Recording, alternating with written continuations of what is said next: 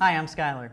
Google discontinued its toolbar for Firefox, but there are a few things you can change about Firefox through its config and preferences, which emulate the functionality of Google Toolbar.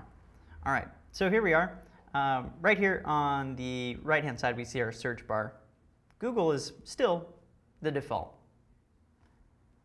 One thing that you may miss from the toolbar is that when you start typing in a domain, it would give suggestions. Right now, it doesn't do that in Firefox. So how can we turn it on? This website is a good reference. All right, what we're going to do is go into the config file and check two variables, keyword enabled, and also we're going to turn on domain guessing. OK, so type in about:config. Click I'll be careful, I promise, and type in keyword enabled. OK, and make sure that that's set to true.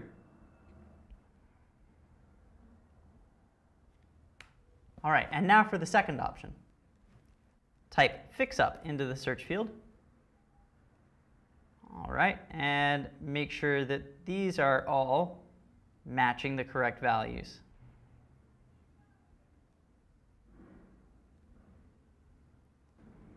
OK, finally, do this one, browser.url.